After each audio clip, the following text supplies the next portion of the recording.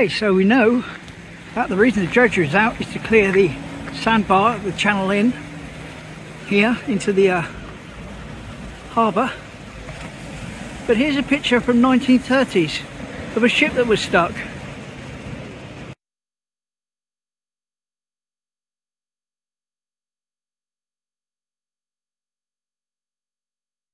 So that was in 1930s, but it didn't stop then, it's still going on. 1967, the Ketch is stuck on there. Here you go.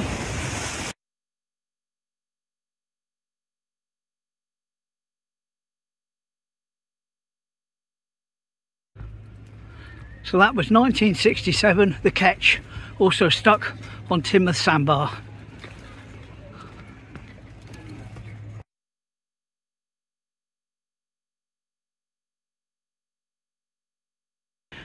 We're looking down at that building there. I'll zoom in on the windows. Those two windows. Got to step out the road now. And of course this was not here. That was the Morgan Giles. So here we go, 1974 at night. Morgan Giles from about here.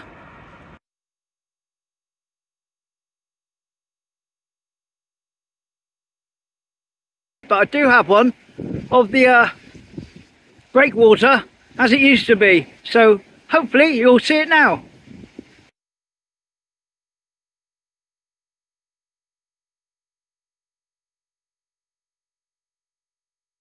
There we go, that's what it used to look like in my lifetime anyway, I remember that. Now it's just destroyed. Never mind. How about 1985? Here we go, here's a train in 1985. Things of note, the top of the yacht club has not been built, it's still the old shelter. Here you go.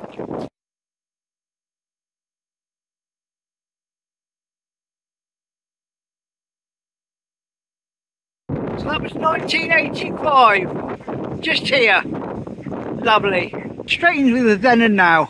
1965, you used to have the boats dock at the beach for people to go off on cruises and, you know, little jaunts around the bay, and I believe this was the Restless. Here we go.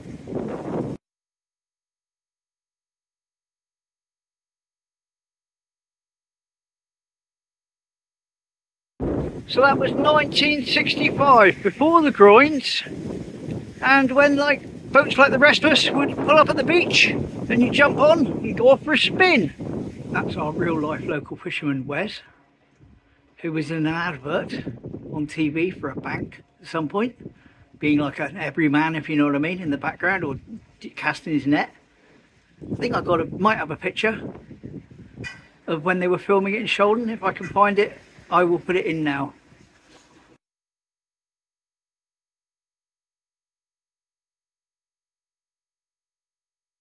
We're up here by St James's, and we're going to walk along Bitton Park Road to line up a then and now. Now, this used to be called Bitton Street back in the day, before they built the road down through the centre of town, etc., and messed everything about. But we're looking over there at that green frontage of what was a shop once upon a time. Let me line them up from the other side. Okay, may not be exactly here, but near enough. Sort of line up the windows, and that's a similar frontage. But here we go, in the 1920s, Charabanc.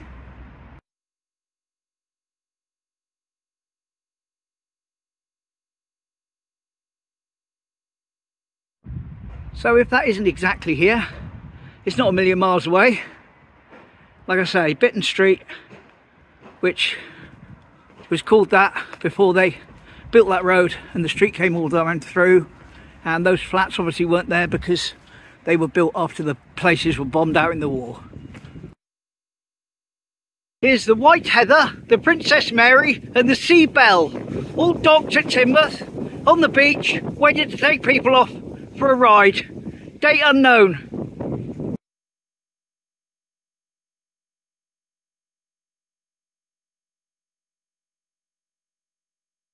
Yep, don't have a date, but that's the names of the boats. Absolutely certain on that. Also says Facebook. Pavilions, and I noticed something on the floor or in the paving that I'd not noticed before. I've got to try and find it again now. Where was he?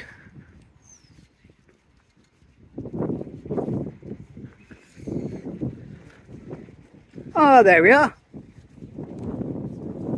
A time capsule buried here to be opened in 2115. So that set me thinking, wonder if I can find out what's in it. And I couldn't, unfortunately. They didn't want to give me any information online about it at all, but I did manage to find a newspaper article about it. So here it is now.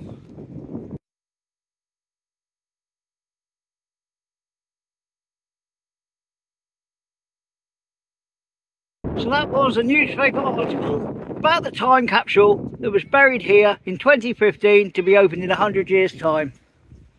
I'd love to know exactly what was in it. For a quick then and now. Okay, why not? You're twisting my arm.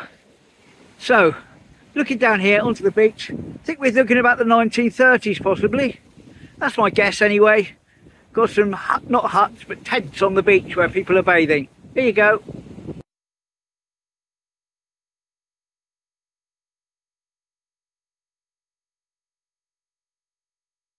That would have been around here with the pier in the background in the 30s.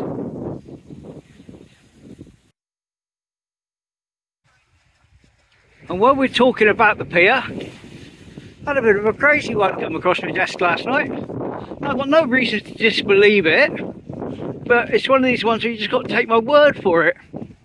In the 1900s, we know we had a pier here, and it was a little bit more than the jetty in the 1800s. But what was on it? Well, apparently, at the front here, there was actually a fruit shop called Lane's. And it would have been around here. So imagine you come up the pier, and instead of playing a fruit machine, you buy your daily fruit. Here you go, here's a photo.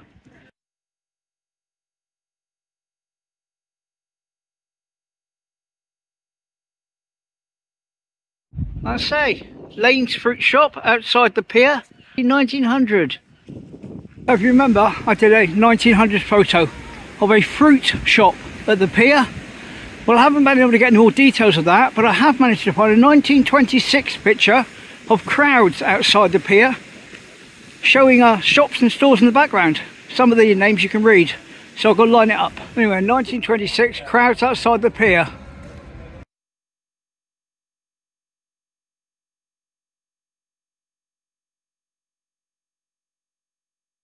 Well, there we go. Certainly looks a bit different, doesn't it? On to the next one.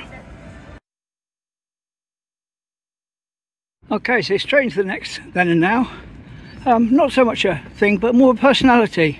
Our local traffic warden in the town, Les Brockwell. He had a very fierce reputation.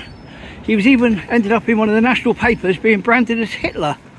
And that's not a joke, you can look it up. And in 1986 he retired, and he decided instead of giving out traffic tickets, he'd give out Christmas cards. So it's about here the car would have been. You can see in the background there, that wall, make that out. Here he is giving out a Christmas card in 1986.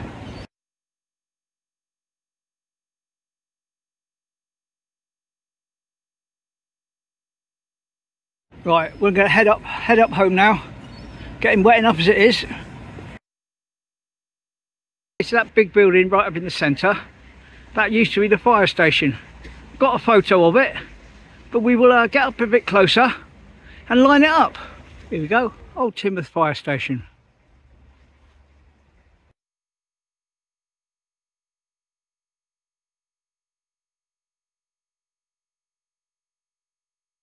That's where it was. Some of the lampposts are gone, but pretty much remains the same. And of course you can't see the houses behind because the trees are grown up.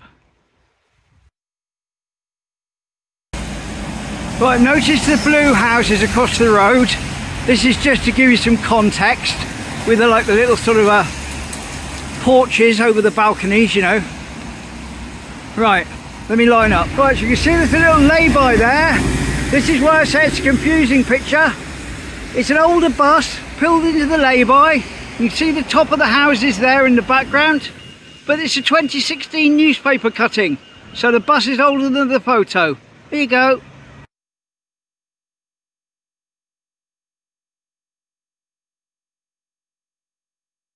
Not new to have the wall being repaired though. Here's a photo from 1859. I think it's when they were building it to begin with. All these slabs have been put in. Here we go, 1859. Sorry for the quality, but it's very old.